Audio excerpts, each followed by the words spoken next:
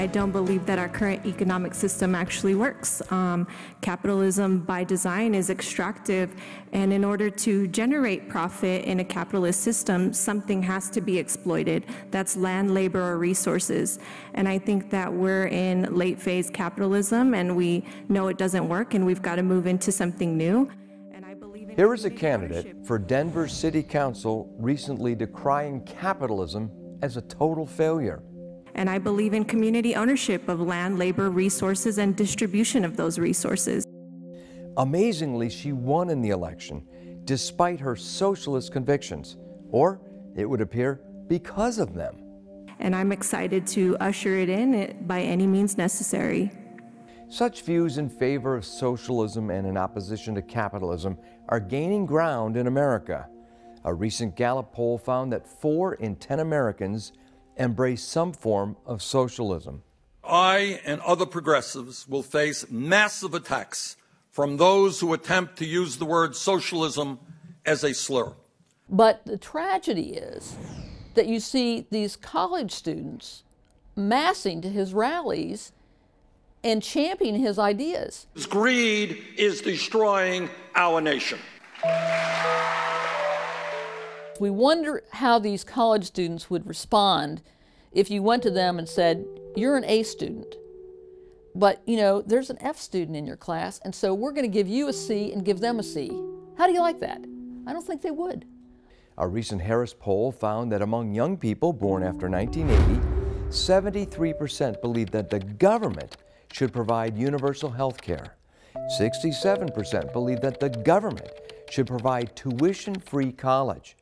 And 49% said they would prefer living in a socialist country. Well, it's been in the academy for a long time. I mean, socialism has been prevalent since the 60s and 70s in terms of faculty taking that lead in the debate. I would argue that we've had some form of socialism or socialism light in this country for a long time. The welfare state.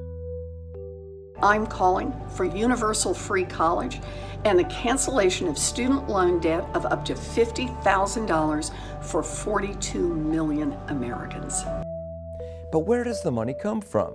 It is taken by force from one citizen and given to another citizen. Margaret Thatcher had a wonderful statement. She said, the problem with socialism is that sooner or later you run out of other people's money. Here in the United States, we are alarmed by the new calls to adopt socialism in our country. America was founded on liberty and independence, and not government coercion, domination, and control. We are born free, and we will stay free. Tonight, we renew our resolve that America will never be a socialist country. It is my very strong belief that the United States must reject that path of hatred and divisiveness and instead find the moral conviction to choose a different path, a higher path, a path of compassion, justice, and love.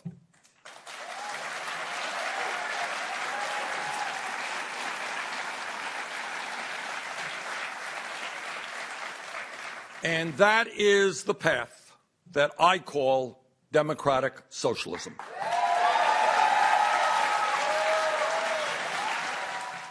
One of the byproducts of socialism is totalitarianism. Socialism never operates with a free people. It just doesn't. It operates with a very strict iron hand of government that gives very strict guidelines to what people can and can't do. One of the things that occurs to me is that the people like Alexandria Ocasio-Cortez and many of her generation, not to be disparaging, but they were like, she herself was born a month after the Soviet Union fell and the wall collapsed in Berlin. She has no frame of reference. But what of the biblical admonition to care for the poor?